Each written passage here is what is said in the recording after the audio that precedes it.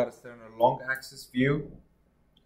Aim towards the 3rd to the 5th intercostal space, and your marker should be pointing towards the right shoulder.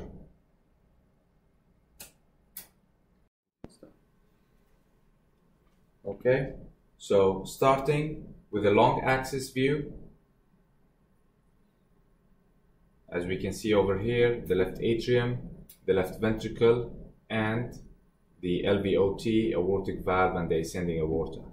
You're going to try to move it a little bit until you get the view that you want, which shows the 3 chambers.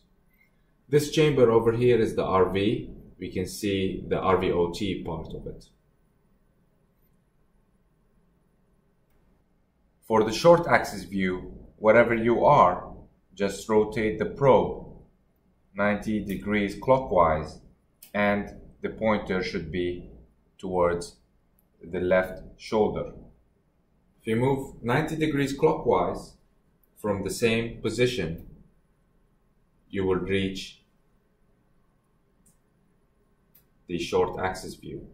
You might have to move it a little bit to get to your image in the middle. And this is what I call the donut and the moon view, because you can see the donut and the moon hugging the donut. The donut is basically the left ventricle, the moon is the right ventricle. When you see something flickering in the middle, this is the mitral valve. If you tilt your probe a little bit towards his left side, you'll be able to see the base of the heart, and you'll be able to see this Mercedes-Benz symbol, which is the aortic valve. If you tilt your probe towards the right shoulder, you'll be able to see the apical part in the short axis view. For the apical 4-chamber view, get your pointer towards the left side and just below the left side of the chest. And you might have to do a couple of motion technique. Now going to the apical 4-chamber view, you should be able to see 4 chambers. The left ventricle, the right ventricle, left atrium, right atrium. And how did I know that? Basically, I look at my pointer, and my pointer is towards the left side of the patient's body, and the pointer corresponds to here. So this is left and this is right. Whatever ventricle is here is the left, and the other ventricle would be the right. For the subcostal view, your pointer will be towards the left side, and you have to feel the sternum until the end of the xiphoid process.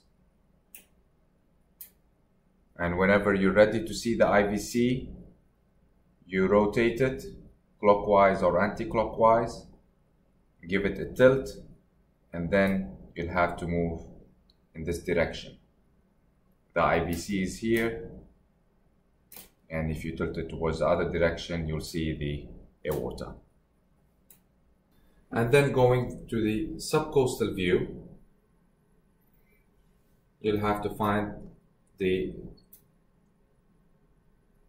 end of the sternum, xiphoid process, and then your pointer towards the left side of the body. You'll be able to see the 4 chambers in here. It's very similar to the apical, but instead you're looking from another place. This is where your ultrasound probe is. So the closest ventricle to the probe is the right ventricle. Then this would be the left ventricle, this is the right atrium, and then you have the left atrium. This is the easiest view to get in slim and thin patients. But if your patient has abdominal obesity, it might be really difficult. Some patients, you'll need to tilt your probe around to find their heart, especially if they have COPD or if they have an enlarged heart. From the same view you have over here, you rotate your probe 90 degrees clockwise or anti-clockwise. I like to do it anti-clockwise. And once you rotate it, try to let the heart some kind of in your view, and just tilt your probe towards the right or the left. if you tilt it towards the left side of the patient's body, you'll be able to see this chamber, which is the right atrium, and then there's a vessel going into it, which is the IVC. And this is one of the important views we use in ICU to figure out if the patient has good volume or not.